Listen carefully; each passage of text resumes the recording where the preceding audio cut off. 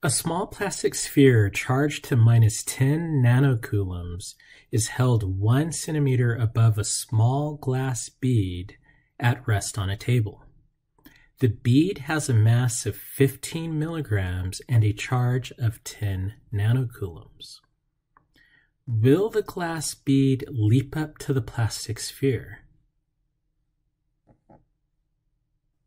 To tackle this problem, let's go ahead and first sketch a picture. So I'll first draw the plastic sphere. I'll indicate that this sphere has a charge Q sub P. Actually, I see that could get a little bit cluttered, so I'll just put this off to the side. Has a charge of Q sub P. P is corresponding to plastic, and remember, Q is our arbitrary variable representing charge. So the charge of the plastic sphere is equal to -10 nanocoulombs. Now, a nano is 10 to the -9. So this is -10 times 10 to the -9 coulombs. This sphere is fixed in place, so I'll indicate that just by drawing something that maybe looks like a structure holding it in place. And we know that sphere is 1 centimeter above a glass bead. So that glass bead is at rest on a table, so I'll indicate the table right there. Now the mass of the glass bead, which I'll use a subscript G to represent glass, the mass of the glass bead is 15 milligrams. A milligram is a millionth of a kilogram. So I'll write this as 15 times 10 to the -6 kilograms, so I am in my SI units. Now the charge of the glass bead, it's opposite to the charge of the plastic bead, so I will write positive 10 nanocoulombs, and again, that would be 10 times 10 to the -9 coulombs. Being opposite in charge, I know that these two particles, the plastic sphere and the glass bead, will exert equal magnitudes of force on each other, but opposite in direction along the straight line that connects them. So I will indicate the force on the glass bead to be equal to the electric force on the glass bead from the plastic bead. So notice my subscript. I wrote E just to remind me that this is the electric force. G is the object being acted upon. This is the glass bead. P is the object doing the acting. That's the plastic sphere. Due to Newton's third law, I know there is an equal magnitude of force on the plastic sphere, but opposite in direction. So I'll write this as the electric force, or the Coulomb force, on the plastic sphere from the glass bead. What we're really concerned with, the glass bead. So in order to determine whether the glass bead will leap up, that would have to mean that the electric force pulling up on the bead from the sphere is greater than the force of gravity pulling down on the bead. So I am going to illustrate the force of gravity on the bead. So the force of gravity on the bead, on the glass bead, and I'll just keep it as a G, or maybe I could write force of gravity on the glass bead, F sub GG, is equal to, well, we know force of gravity is equal to the mass of an object times its free fall acceleration. Now we should really indicate all of the forces acting on the bead, because from Newton's second law, once we sum up the forces, we'll be able to equate that to the product of mass times acceleration. And if the acceleration is greater than 0, if the acceleration is upward, we know that the glass bead will leap up. If the acceleration is downward, then we know the glass bead will stay in place. Now, another force that's acting on the bead is the normal force. So I'll indicate a normal force going in the upward direction. Now that we have identified the forces acting on the bead, I'm going to construct a free body diagram and use that diagram to help me determine Newton's second law of motion. Remember, a free body diagram is a diagram that illustrates just a single object or a system of objects and all of the forces acting on that object.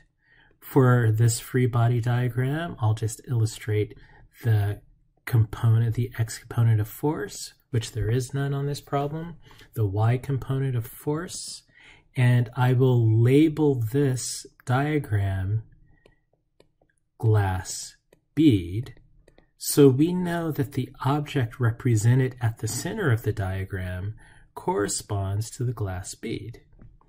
Now remember, for free body diagrams, we illustrate all of the forces, the tails of the forces originating at the origin. So what I have so far is the electric force, Coulomb force pulling up on the glass bead. So that's the Coulomb force on the glass bead from the plastic sphere. And we have the gravitational force pulling down. And we have the normal force acting up.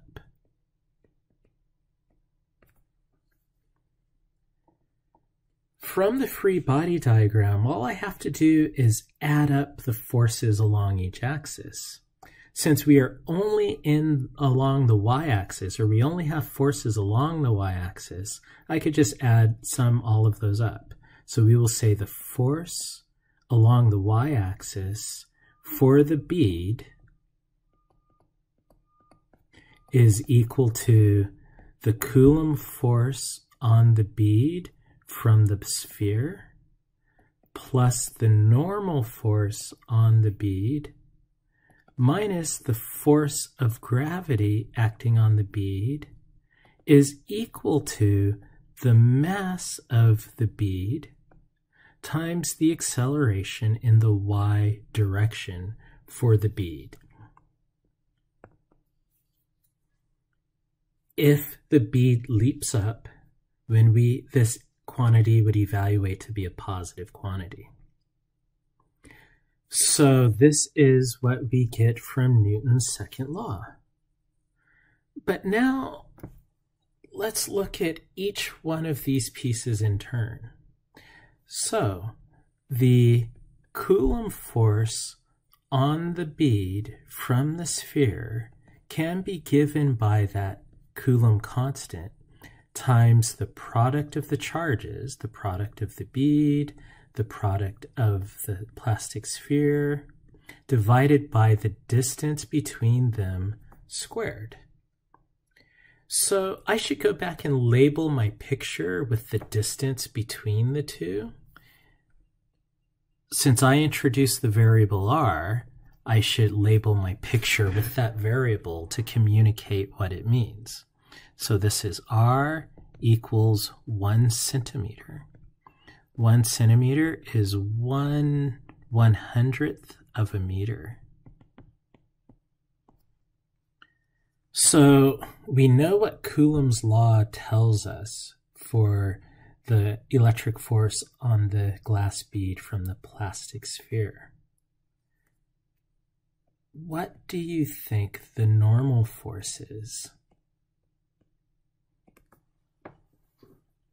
Now remember, the normal force is not the force that counters gravity. It is the force of contact between two different surfaces. So we don't have a single formula for the normal force like we have for a gravitational force or for a Coulomb force. Rather, the normal force is determined from Newton's second law based off of other forces that are interacting with the object. So for this one, if the electric force pulling up on the glass bead, if that is stronger, if that is larger than the weight of the bead, than the gravitational force on the bead, then the bead will leap up. So if we look at the instant that the instant before the bead actually leaps up, the normal force would go to 0. So let's look at that limiting condition. Let's assume that the normal force is going to 0, and let's see what would happen. So I am going to set the normal force equal to 0 in the problem. So that leaves us with the gravitational force. The gravitational force on the bead is equal to just the weight of the bead. So that's the mass of the bead times the free fall acceleration. So we can now rewrite Newton's second law slightly simplified, or really expanded out with the quantities we know. So we had the Coulomb force on the bead from the plastic sphere minus the weight of the bead is equal to the bead's mass times its acceleration in the y direction. We're looking for the value of the acceleration for the y direction to see if it's positive or negative. If it's positive, the bead leaps up. If it's negative, the bead is not going to leap up.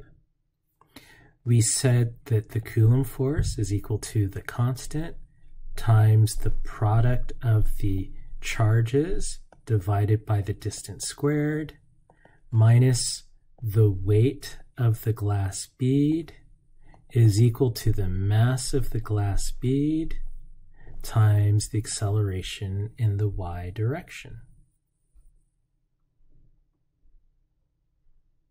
So let's isolate the acceleration in the y direction. The acceleration in the y direction is equal to the Coulomb's constant times the product of the charges divided by the mass of the glass bead times the distance between the two squared minus the free fall acceleration due to gravity. Okay, so we have now gone about as far as we could go in terms of variables. Let's go ahead and plug in numbers and see if we get a positive number or a negative number. So the acceleration due to gravity is, well, the Coulomb's constant is 8.99 times 10 to the 9th newtons per Coulomb squared, and that actually should be a Newton meter squared per Coulomb squared. So that is K. The product of the charges. So the product of the magnitude of the charges would be 10 times 10 to the minus 9th Coulomb squared. Well, you might be wondering, Mel, one of those charges is negative. So shouldn't you instead write minus 10 times 10 to the minus 9th coulombs for one of those charges? And the answer is no. Well, the reason why we don't need that minus 10 times that minus sign, it's because we already compensated for that minus sign in our initial sketch. Remember, in our initial sketch, we indicated the direction that the force is acting on each particle. The glass bead is being pulled up, the plastic sphere is being pulled down. And we knew the direction of those forces because we knew that they are opposite charge. Opposite charges attract along the same line. And so that told us that the electric force acting on the glass bead is upward. So when I did my Newton's laws equations, that upward portion just ended up being this positive sign in front of my force, which means that everything else is a magnitude. All of my variables represent magnitudes. So that minus sign, we already compensated for it. And since we know that the direction of the force is upward, this set of quantities represents just positive magnitudes. So this is now divided by the mass of the glass bead, which was 15 times 10 to the minus 6 kilograms, times the distance between the glass bead squared, 1.0 times 10 to the minus 2 meters, quantity squared. To save myself some space, let's go ahead and move this to give myself more room to work. Let's try that again. So I'm going to move these quantities. Hey, let's try that one more time. I'm having some selection challenges right now. We'll move it to the left. Now I have a little bit more room to work with. So this big quantity here, we will now subtract G, which is 9.8 meters per second squared. So before I plug this into my calculator, since I wrote out all of the quantities and their units, I could do a quick unit check with what I have written before I even take the time to plug it into my calculator. That's useful because I know that if the units don't check out, I made a mistake somewhere. So let's go ahead and do the unit check on this. So I see that in the numerator of the first expression, in the denominator, I have a Coulomb squared. That Coulomb squared cancels with 2 coulombs in the numerator. In the numerator, I have a meter squared. That meter squared cancels with a meter in the denominator. So for the first expression, I have a Newton per kilogram. So a Newton per kilogram, you might remember, is equivalent to a meters per second squared, but let's go ahead and do that just for practice. A Newton is a kilogram meter per second squared per kilogram. So the kilograms cancel, and I've confirmed that a Newton per kilogram is the same thing as a meter per second squared. What that means is this entire first expression ends up being units of meters per second squared. Since the units check out, I probably didn't make a major mistake if I made one at all. So at this point, I'm going to go ahead and plug these numbers into my calculator. So we end up with an acceleration of, to one significant figure, 600 meters per second squared. Wow. 600 meters per second squared? That is roughly 60 times the acceleration of gravity. So that sphere is going to not only leap, it's going to rocket its way off the table.